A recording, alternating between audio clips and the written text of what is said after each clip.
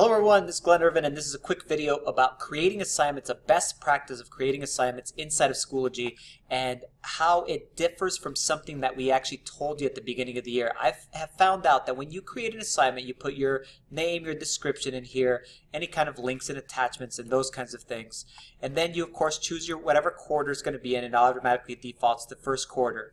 Here's the important part right here where it says numeric scale. You can choose your own scale. Like for example, I have this Irvin scale, but what ends up happening is that there's this annoying pop-up when you're trying to input grades, whether it be inside the gradebook or just actually putting them in, that pops up that shows you kind of the grading scale. In order to avoid that, all you need to do is do what I've done here, which is basically any assignment you create, just choose numeric.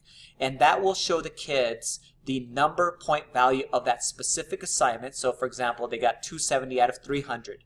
And then when you have your specific class, you can just go back into your grade setup like we've talked about before and make sure that your grading scale is whatever grading scale you want it to be, whether it be, for example, for me, the Irvin scale or this A plus minus scale. And then what will end up happening is that their total grade, it'll show both a percentage, and then it'll also show the A plus B whatever type of scale there. So when you create the assignments, I would choose numeric, but on your grade setup, I would choose either the A plus minus or your specific grading scale, and that will save you lots of hassles and issues. If you have questions, let me know. Send me an email. Bye-bye.